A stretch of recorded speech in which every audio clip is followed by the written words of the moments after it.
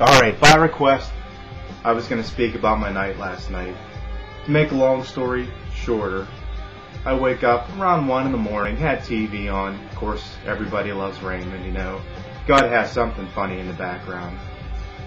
Anyways, I wake up around 1, and I swear, maybe like that far from me, I see the body of a spider, probably about that round, I'd say easily that round, and you see the little legs slowly walking on my bed.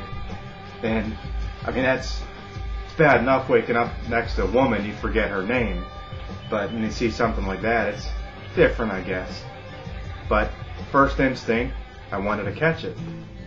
So run into the kitchen, don't ask why. If you're looking for a container to put the spider in, you wouldn't probably go to the kitchen.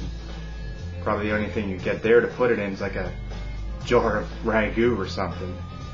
But anyways, I finally thought of a dish or a container to put it in. So I run back into the bedroom, and the thing's gone.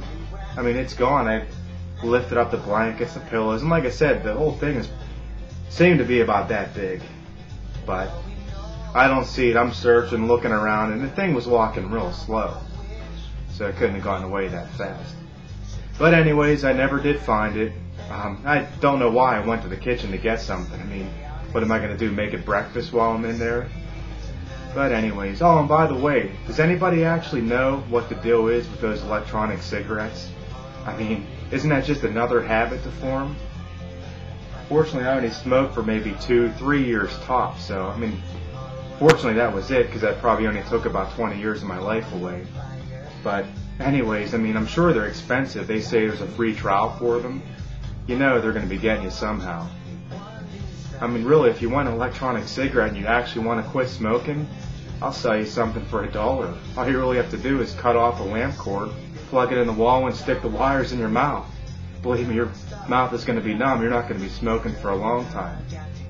Anyways, later.